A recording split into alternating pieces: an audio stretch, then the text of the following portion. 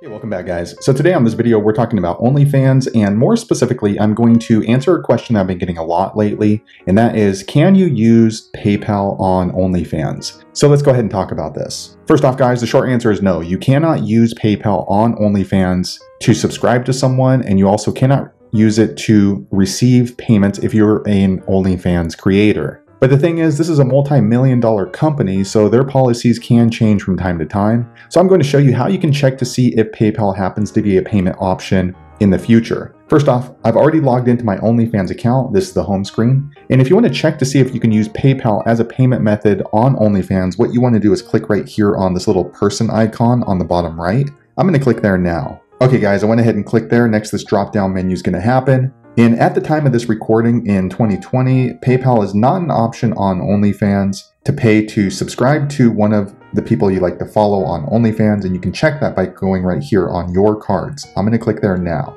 Okay, I went ahead and clicked there. Next, you can see that at the time of this recording, OnlyFans only takes card payments. As you can see right here, you can add a payment card. There is no option to add PayPal. Now, one exception to that is if you happen to have the PayPal Cash card like I do. It's this thing right here. So if you qualify for a PayPal Cash account, then you can usually use this card at most places that accept debit and MasterCard, but you can't link a PayPal into OnlyFans to make the payment and subscribe to someone on OnlyFans. Now, if that has changed and you're watching this video in the future, be sure to leave a comment below, let the rest of us know. And then as far as receiving payments, if you are an OnlyFans creator, it's going to be the same process. Click right here and then look down here at Add Bank. All right, once you click here in Add Bank, you can see that they only accept banking information. However, if you have a PayPal Cash account, they do allow direct deposits into your PayPal Cash account. If that's the case, then yes, you can use PayPal to receive payment.